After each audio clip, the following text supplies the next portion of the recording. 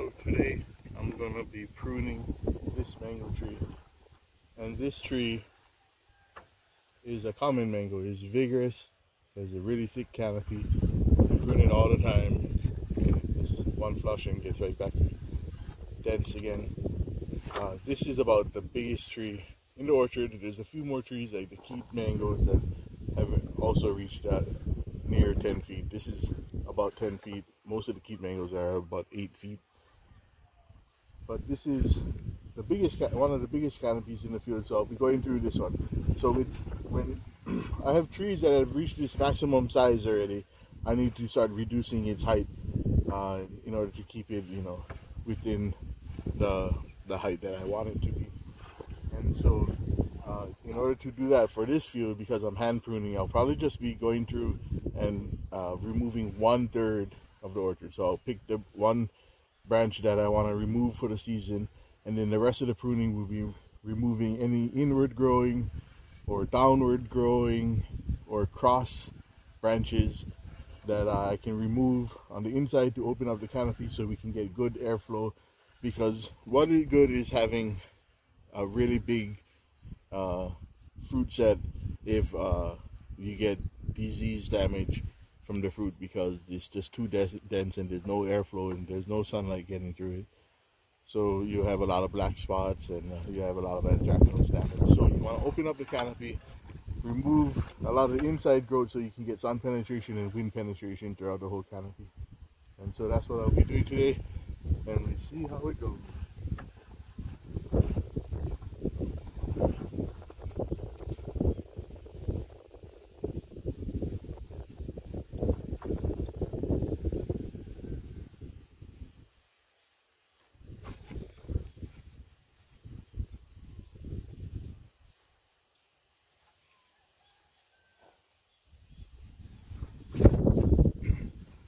So I'll be using my saw and my clippers, and that's about it. And sometimes, I might need a ladder to get the very top if I don't want to move too much.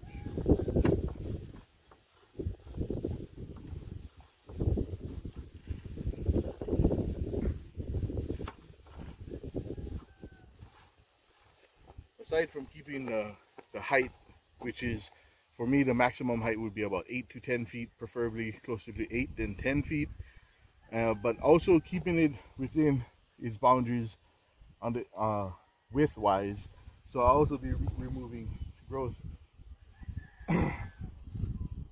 to lessen the width of the canopy, not just the height, but bringing it in also.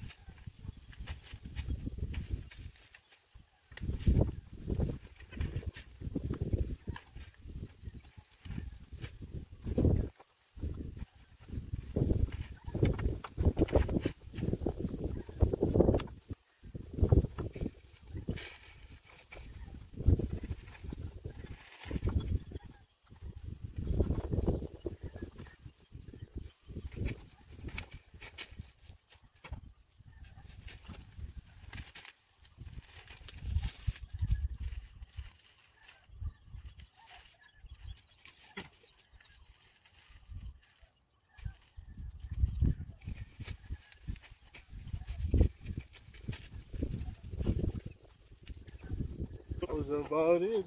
I took care of the height on that one, and I'm going to go in and kind of take out some of the inside cross-growing branches. This stuff would be unproductive anyways, and remove that.